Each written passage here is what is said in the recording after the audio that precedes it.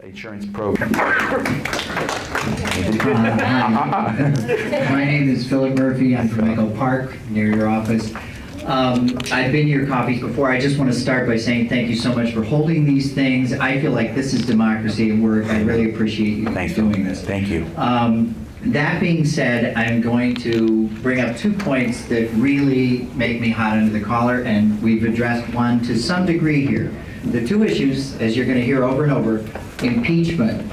Are you familiar with the scholarship of Bruce Fine? Yes. The constitutional lawyer, conservative, Republican, goes right out front and says, if we do not impeach this president, these will set the overreaching that's been done by this White House, not only deception, overreaching, and possible crimes, will be set as precedent for the next president, whoever that may be, and future presidents.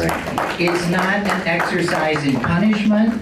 It is an exercise in exercising the democracy that we have, the Constitution that we have, respecting that Constitution. Otherwise, we turn a blind eye to it. We're complicit in their actions by not addressing them as they need to be addressed firmly and decisively. You may not have enough Democrats to get this through Congress, but I think, as citizens of this country, are obligated to put aside the idea that it's not practical to do this. It may not be practical, but it's absolutely vital. That's just the first thing I want to say. I am really pissed off about it. The one other thing that I am also very concerned about is our free election system, which I think the last two national elections that we've had, the results are questionable, to put it mildly. I'm not going towards 2008 with a sense of optimism that things are going to go any different then. I don't know why anybody else would. I think a lot of people that I know feel like our election system is not working. And if it's not working, what kind of democracy do we have? I don't even think these guys should be in office. And so let me try to get you to wind down. So what can we do about this election system? This should be #1 issue, I think, for the Democrats. Phil, first on your first issue, I don't know if I could respond any better to what you pointed out than what you said. We all recognize that the elements are out there that make the president impeachable, and trying to figure out how to best make the case that not only do we rid ourselves of that type of offensive activity within the White House, but make sure it never happens again is critical. And I'm very privileged to be the assistant to the Speaker, so I have a chance to sit in essence, the kitchen cabinet of the House to determine the direction of the House activities, the legislative agenda. And I can't tell you how much of our agenda is taken up by this very conversation about how we get there. The minds, and some excellent minds, have been discussing this and how we try to make the case. And all I can tell you is that it's very frustrating that we can't get further along where you are saying, but I will tell you this. Please make no mistake. We are trying in every way possible to find the nook and cranny that gets us to where what you're talking about doing. On the second point, Congressman Rush Holt from New Jersey has legislation that deals precisely with what you're concerned about, which you all should be concerned about, and that is an election with integrity. And we are trying to make sure that there is no election that takes place again that does not have a paper trail, that gives you the evidence of what you did and how you voted. And we're trying to do that, and this is the frustrating part. It's bogged down not even so much by partisan politics now, it's regional politics. New York was concerned for the longest time that the legislation would deny them access to their lever voting machines. You know, they can vote by a lever device which lets them vote down the line. And so New York was objecting to that. We were supposed to have this bill passed out of the House 2 weeks ago. And so we're hoping this next week when we come in, we will be able to pass it. It's been tough because, again, that's what happens in a democracy. Everybody gets to add their little 2 cents, and those 2 cents are very valuable at the end of the day. But I think there I can tell you, well, no, I won't say that.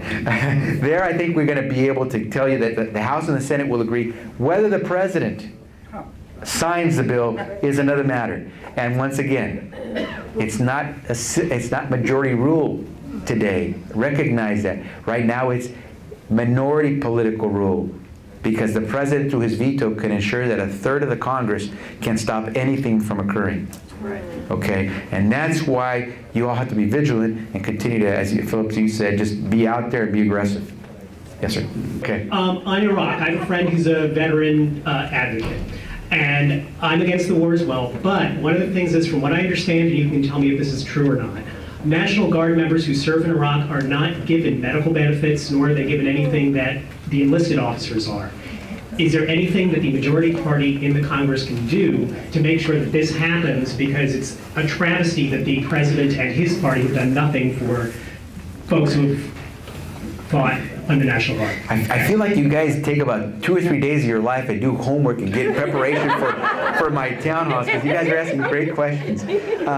On that question, remember, National Guard and Army Reserve were never meant to be full-time soldiers.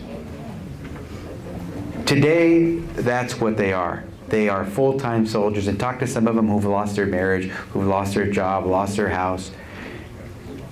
The accommodations under the law for those who are temporary soldiers, the emergency force, is not equal to that for the regular force, full-time force. And it's taken a long time for the president to acknowledge that he is treating our temporary force as a full-time force. He's also then not willing to devote the monies that it's taken to treat them like what they are. This year, in this House, veterans, we passed a bill, appropriations bill, as part of our budget in the House.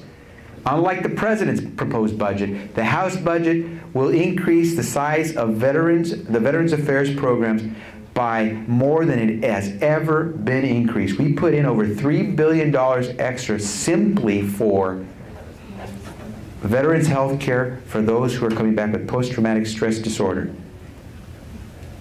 Just for that, because we know how bad it's going to be. We've already seen the signs. It will be worse than we have ever seen.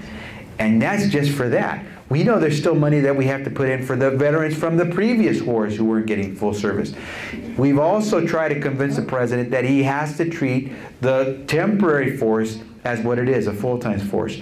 But once again, it costs money. And the president, as I said to you before, is unwilling to increase those spending items without seeing commensurate cuts. Where does he want to see the cuts? Education, housing, EPA. And we're saying, no, you can't do that. So guess what? The heavy lifting is being left to the Congress to figure out not only where to find the money for the veterans, including veterans from the National Guard and Army Reserve, but for everything else. And we have to figure out how to do that without hurting someone else, while at the same time we're not going to increase the size of the Bush deficits. Because remember, when President Bush took office, we had surpluses. And today we've got massive deficits. So we're trying to avoid increasing those deficits. But we got to do it at the same time while we're still being responsible for the veterans, the school kids, elderly, and all the rest.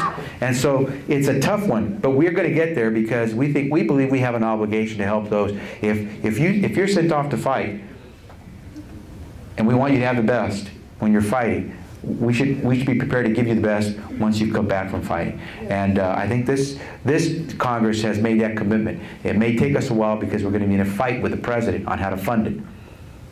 We may not always win because, once again, he can veto, but we're going to put it out there for him. That's the difficulty in trying to move, whether it's on impeachment, Iraq, or veterans. When you've got this opposition that's entrenched, it's tough. It's tough.